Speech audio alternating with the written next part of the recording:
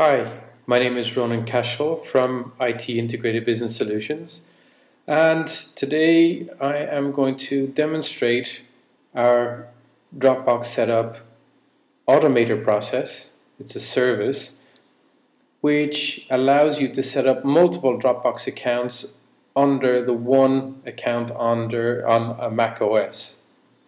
In this case here we have the default Dropbox. I have folders under there.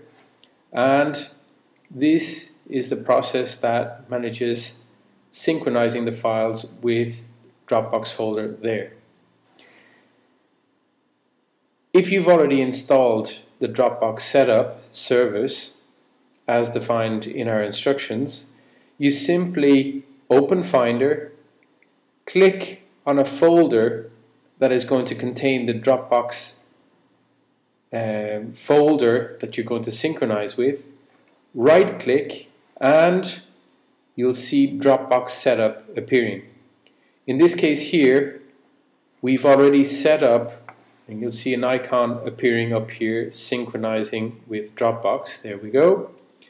And if you've used an already existing folder which has been set up with Dropbox, it simply starts the icon and starts synchronizing.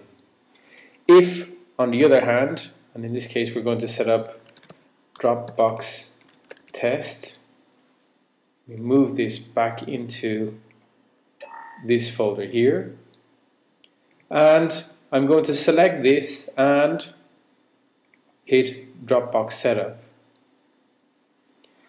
Again, a new icon will appear, and at this point, because this is a newly configured Dropbox account, it's going to prompt you to either create a new account or to add in an already existing account.